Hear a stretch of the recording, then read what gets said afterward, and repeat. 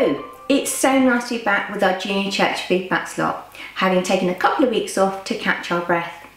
I hope you all had a good Easter break and enjoying the easing of lockdown measures. You'll see the Reed household has certainly been spoilt when it comes to chocolate.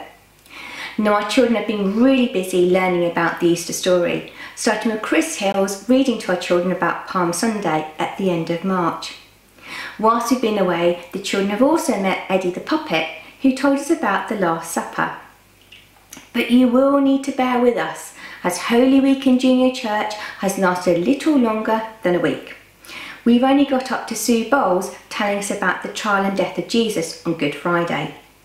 So it gives me great delight to share with you a few photos and videos of our children enjoying their Easter egg hunt, making Holy Week story wheels, creating Holy Week Bible bookmarks and reading their Easter comics.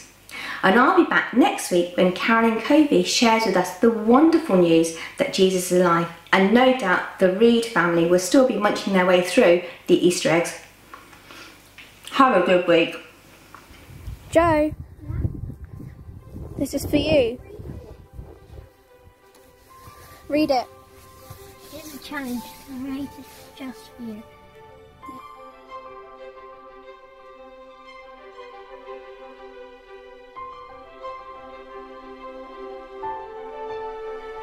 Did you find it? What does it say? Always remember that Jesus loves you and he thinks you're a prize.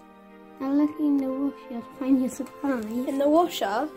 The washing machine. Go, go, go!